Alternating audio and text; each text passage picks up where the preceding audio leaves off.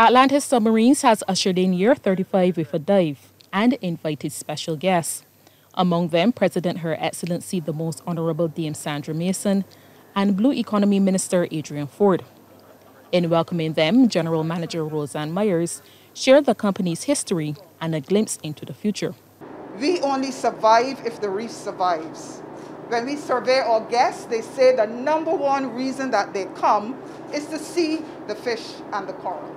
And happy to say that we are going to launch our own coral nursery, certainly probably by the end of this month. Growing coral was unheard of when we first started, but it has been successfully done here by the organization Coral and Barbados Blue.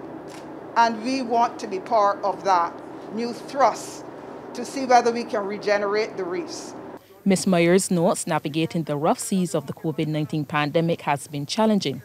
And even though they're not fully out of the woods, the company is committed to giving back to locals.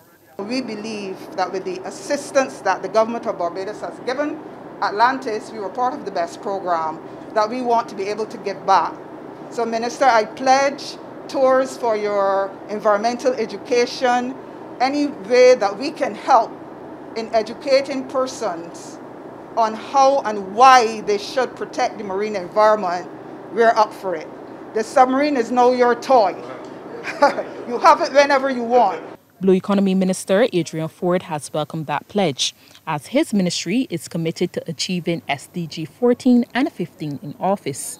And I want you to continue to educate our young people, educate our elderly as well, because we must understand that those in the twilight plays just an important role as those in the dawn of their lives. And it's for us to educate them so that we will see less pollution of the ocean. So we will see that Barbadians will have a tangible stake in their reefs and allow us to have our sea turtle projects and all the other things that speak to who we are. 5 of the original staff members are still working with the company. They've observed many changes over time, including the sub-seating capacity, which has moved from 24 to 48. Reanne Phillips, CBC News.